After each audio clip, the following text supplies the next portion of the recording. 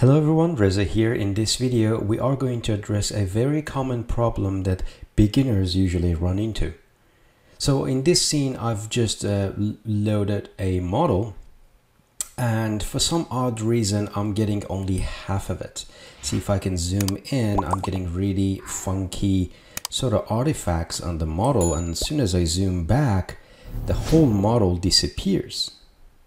It's really difficult to navigate or to work around, as I won't be able to see the entire model nor the topology.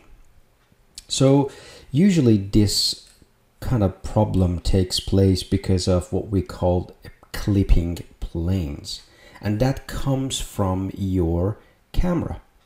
So to fix that, I can go to View and Camera Attribute Editor, and in here under camera attributes, I have near clipping plane and far clip plane. So basically, the distance between these two can be seen or can be displayed by the viewport, and any parts of the object in this scene closer to the camera than the near clipping plane, or further from the camera than the far clipping plane, will not appear or displayed in the viewport. What does this mean?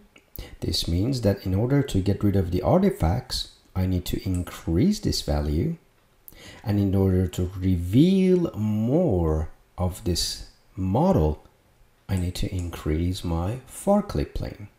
So usually I start from a value of 1 in near clipping plane, and as soon as I do that, you can see it fixes the artifacts. Probably value of 3 should do the trick, but I still cannot see the entire model. I may need to increase this value to something like 10 to completely get rid of it. In order to see the entire model, I just need to increase my far clip plane, and voila. So always keep an eye on your near clipping and far clipping plane, and remember, the easy fix is to go to Camera Attribute Editor and increase near and far clip plane values. Hope you find this video useful, and see you in the next one.